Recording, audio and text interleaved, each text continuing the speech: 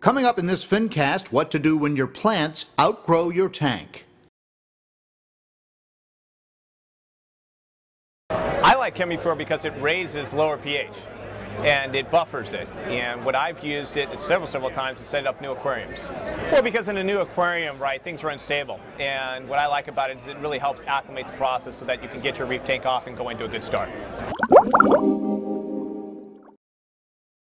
Hey everybody, John here for Fincasters. I'm here in my office tonight. Behind me is my office tank. It's got everything in it from discus to shell dwellers to glowfish.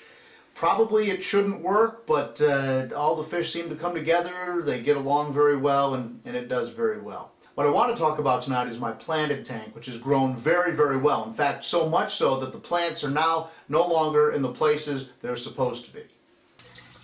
Here's the aquarium before. Got a nice piece of driftwood with Anubias there. The idea is going to be to move that over to this corner and then allow the lotus plant to take over that corner and do away with all this dead space down here. This is all of the crypts that I've already taken out. Just a ton of it.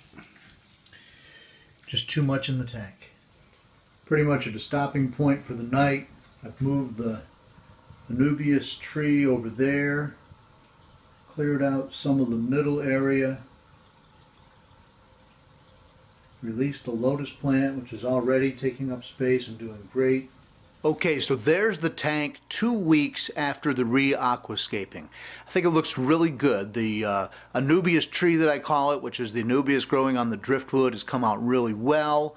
The fish are happy. The tank seems more open.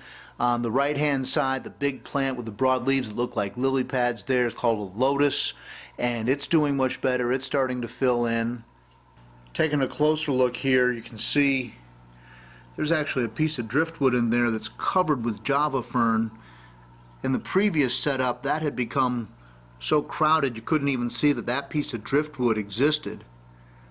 Got a couple of stem plants going there, and they're growing really fast. You see the bubbles coming up in the background. The CO2 is going well. I don't like that diffuser. I got to replace that. This Anubias here had kind of taken on a life of its own. It's looking beautiful.